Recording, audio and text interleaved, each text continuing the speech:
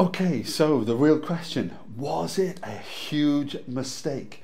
Do you know, when we think about what our plans are to drive around the world, and we've chosen a Ford Ranger and an alu-cab canopy camper.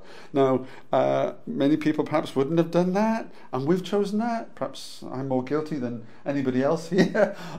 Was that a huge mistake? Do you know, we've got to get from where we are here in Malaysia to the UK.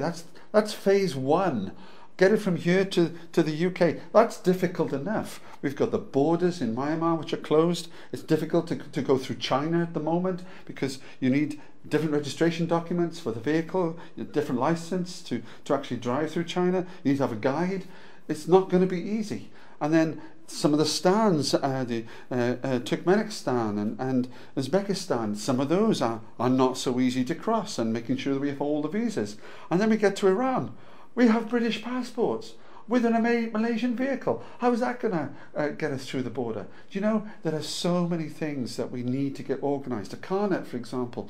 There are so many things, and it worries me. It really worries me, because did we make a huge mistake in this? Would it have been easier to just fly to the UK and start it from there, and ship the car to Canada and start going from there and learn from the easiest parts? Well, do you know, this is our deal. This is what we've decided to do. This is where we're going to go. And I'm not really sure. Is it a big mistake? I really don't know. Perhaps you'll be able to tell soon enough, because you need to join us, right? Click like and subscribe down below, and make sure you join us on this journey, because it's going to be exciting. Give an example of what's coming up, right? Julia has just done some 4x4 training, taking the alu-cab for a bit of a test run, finding out what it's like on the tilt, going down steep hills, what it's like. It's heavy. It's a heavy vehicle. Did we make a mistake with that? It's really, when you consider you've got the weight of not on the car, right? The alu-cab canopy itself, and you look at everything around that. Heavy battery, decent battery size, water tank, diesel tank, front bar, back bar. When we're putting stuff on top of the actual car itself, I've got 2 solar panels on the top. They're amazing, they're fantastic, they work great.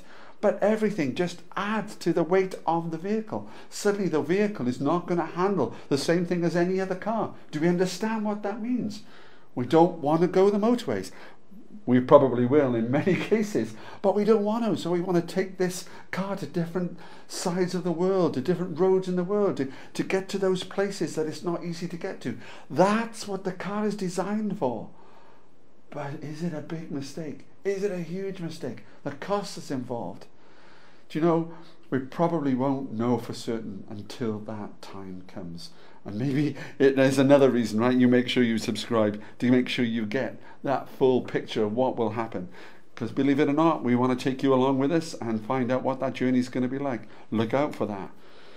Yeah, we've planned, I think it's 18 months, between 15 and 18 months to get from here to the UK. That's exciting in itself, right? But we've sort of thought it may take less than that, but just in case it takes a little bit more time than we expect, or we are stuck here because we can't move the car, just in case. You know, it's worrying with everything that's happened with the pandemic. Will all the borders be open as they used to be? Just in case. Can we plan for everything? I doubt it very much. Will that stop us from going? Is this a huge mistake? I hope not. I trust not. But we will go. It is happening, so I guess we will find out. Now, the one thing is going to be absolutely certain is the car isn't perfect.